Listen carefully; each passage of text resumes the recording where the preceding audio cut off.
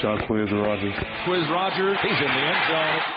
James Rodgers. Touchdown, Beavers! We're the Rodgers Brothers. On for a touchdown. Here's Rodgers dancing right into the end zone. Jacquizz up the middle, turns the leg, keeps turning, he's in!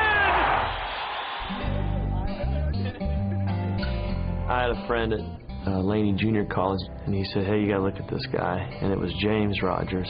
Got a call from Coach Langsdorf, came down to see me. First thing that was said when I got there was, oh, you're here to recruit Jacquizz. And I didn't know who that was at all, but I quickly found out. Perfect. Everybody think I came here because of James. He had a little bit to do with it. It was a lucky find. That's mine. I know, I saw it. And he stole it.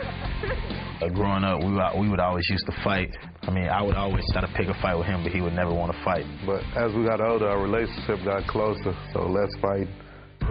Win. There's been numerous times that they have blocked for each other. They not only are talented players, they're great teammates. They don't have an ounce of ego between the two of them. James in motion, fly sweep, touchdown, Beavers! We get a lot of different nicknames. T-Wayne, they call him Quiz. Mr. Touchdown. Jimmy James, T-Pain. Me. I'm more of like a joke around type person. He's more like a serious person. So he get mad sometimes when I play around a lot. Woo! He really over here lying because he's way more quiet.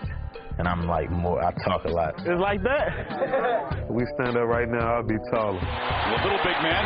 I don't want to hurt anybody's feelings, but between me and you, I don't even listen to that.